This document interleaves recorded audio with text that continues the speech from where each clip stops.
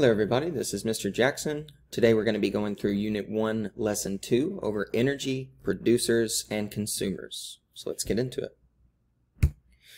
Now today we're going to have two learning objectives. By the end of this presentation, hopefully we're able to provide a definition of what it means to be a primary producer.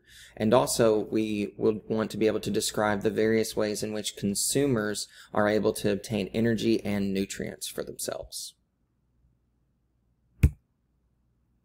As always, going to make sure that we identify before going into the conversation all of the necessary vocabulary that you're going to want to have by the end. I'll go ahead and read off the definitions themselves so that we know how they're pronounced, and you can feel free to pause this video if you want to take time to review the definitions.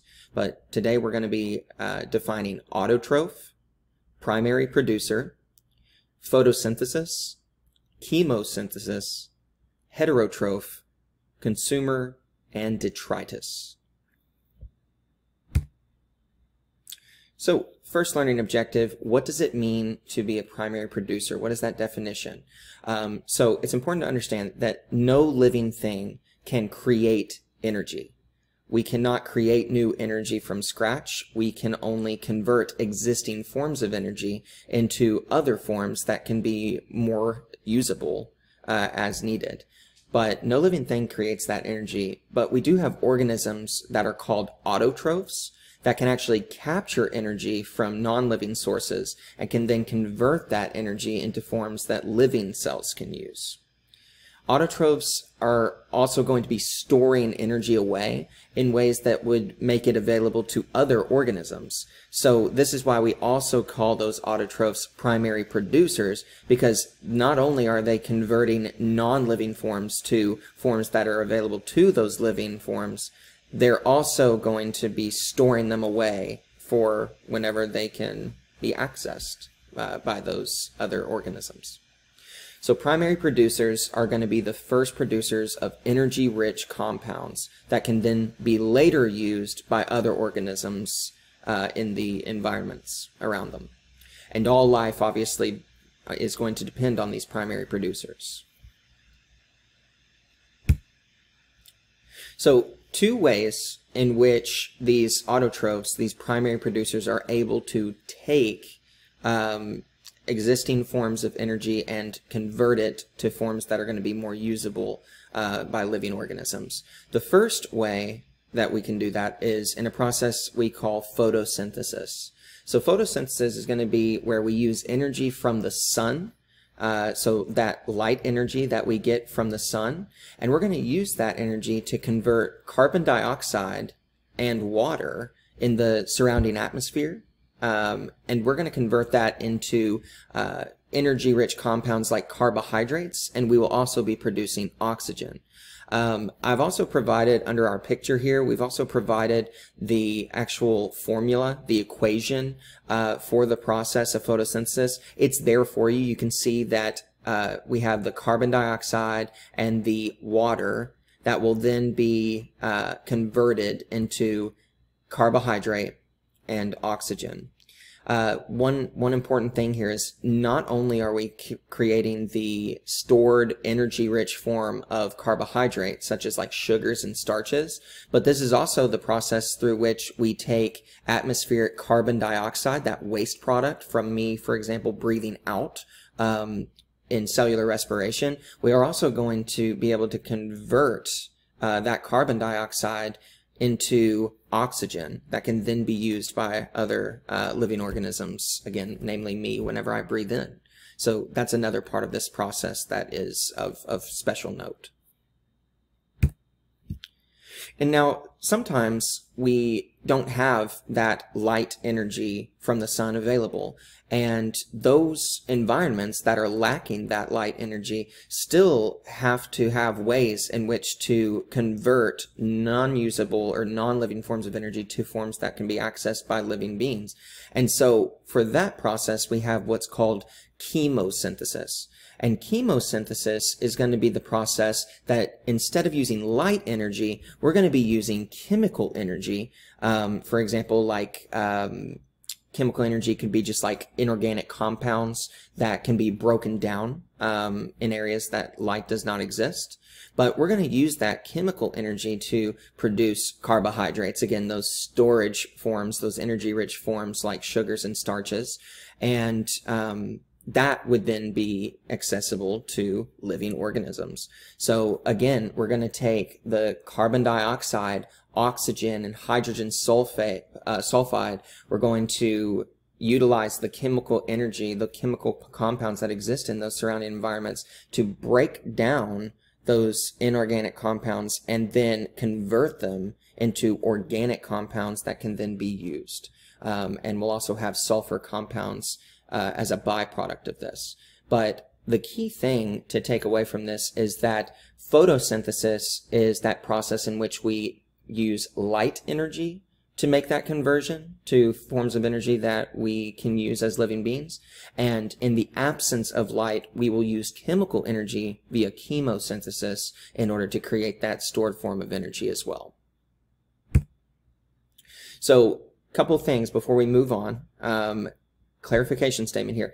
Neither of these processes, photosynthesis or chemosynthesis, we're not going to be producing new energy from scratch. Again, we can't create or destroy energy. We can only convert it or change its form. So that's one key thing that we don't want to get confused there. A question that we could ask ourselves, where does the energy for photosynthesis and chemosynthesis come from? That might be a good thing to make sure that we review. Where does that energy come from? Well, for photosynthesis, it's going to be the energy in sunlight, that light energy. And for chemosynthesis, remember, that's coming from the chemical bonds, breaking of those chemical bonds in inorganic molecules from the surrounding environment. We can also say, hey, how do you compare and contrast? What are the similarities and differences between these two processes? Importantly, the photosynthesis and chemosynthesis processes, they're similar in that both are going to be able to use some form of energy to create or produce carbohydrates, which are those stored sugars and starches that we want accessible as living beings. And then also, if we were going to just differentiate or contrast the two, just remember, photosynthesis uses light energy, chemosynthesis uses chemical energy. So that's the primary producers. Those are the autotrophs. Now, we want to get now into the heterotrophs, the consumers, right? The other side of that. So we've produced usable forms of energy, and now how do living beings access that stored form of energy? So animals, fungi, many forms of bacteria, they can't harness energy directly from their environments the way that primary producers do. So these organisms, we call them heterotrophs or also consumers.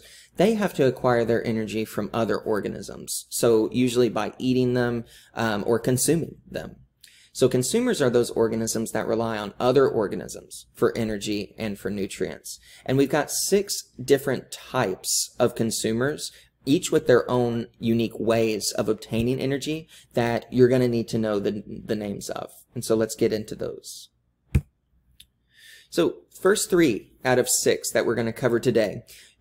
First type of consumer, a carnivore. A carnivore is going to exclusively kill and eat other animals for their own energy.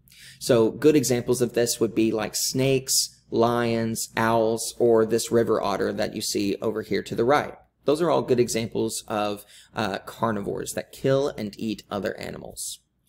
Then you have herbivores. They're sort of like the vegans or the vegetarians of the food chains and the food webs. These are going to obtain energy exclusively from nutrients by eating plant leaves, roots, seeds, or fruits. Okay, so no animal sources for their food. Good examples of these are going to be like cows, caterpillars, deer, and the macaw that you might see over here to the right. And then you have omnivores. Omnivores are that middle ground where they're going to be eating both plant and other animals for their food sources. So we as human beings, a lot of times we are good examples of omnivores where we have both plant and animal food sources. Bears, pigs, or like this white-nosed coati that you see over here to the right. All examples of organisms that would eat both plant and other living beings for their energy needs. And so the last three that we're going to talk about today, these last three types of consumers, are detritivores, decomposers, and scavengers. Now, detritivores are going to chew up or grind down detritus particles into smaller pieces. Detritus are going to be those decaying forms of plants and animals. So dead carcasses that are decaying are a really good example, or broken down organic compounds that are in the state of decay. That is what we refer to as detritus. So good examples of these are going to be types of mites, snails, crabs, or earthworms like we see over here to the right. Decomposers are going to specifically feed by chemically breaking down organic materials in their surrounding environment, and they are the ones who actually would create those decaying forms of plant and animal resources like detritus. Good examples would be a lot of different forms of bacteria, or fungi is a good one that we normally associate as decomposers. And then we have scavengers. These are animals that consume the carcasses of other animals that have been killed by predators or have died of other causes, but those scavengers are going to specifically seek out dead animal materials or decaying animal materials for their energy. Really good examples are going to be like flies, hyenas, or vultures. If you've ever seen like buzzards or vultures on the side of the road next to roadkill, like a deer that might have gotten hit on the highway, that is an example of a scavenger. And so the last point that I would like to make before ending this video is that whenever it comes to these different categories of consumers, these consumers are not exclusive to each of these categories all the time. So for example, whereas a lion is typically going to be a carnivore, in a state of need or a state of near starvation, it is very likely that a lion would not pass up its opportunity to become a scavenger, right? To become, you know, in need of, you know, consuming an animal carcass for its energy source. Some of them do remain opposed to each other, like, for example, carnivores and herbivores. By definition, they cannot exist as the same thing. But if they were to dip into both, then we'd have that omnivore as an example there. So that is going to conclude our introduction to energy, to primary producers and to consumers, and I hope that you have found this helpful.